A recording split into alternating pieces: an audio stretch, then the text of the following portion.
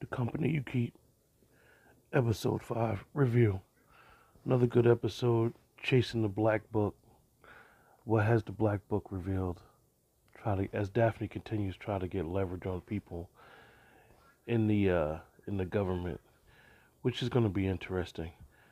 I'm more concerned, which is interesting plot, is Emma's father so concerned about this woman getting close to her brother in pursuit of his campaign.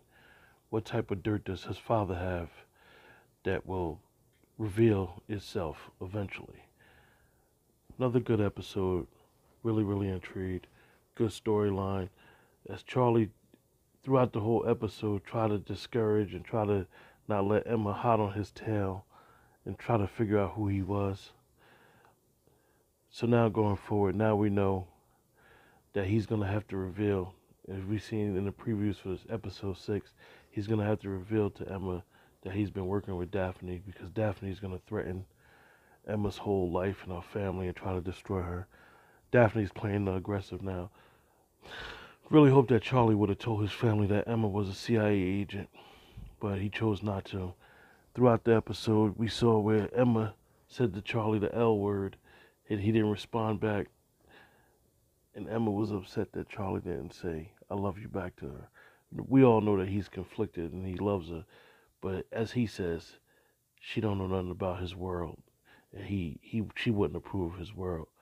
But I did think it was interesting that they chose to use that as separation in the episode. As they say, art imitates life. And a lot of people, when they say the L word to people and people don't respond back, they automatically assume that the person don't love them or want to be with them.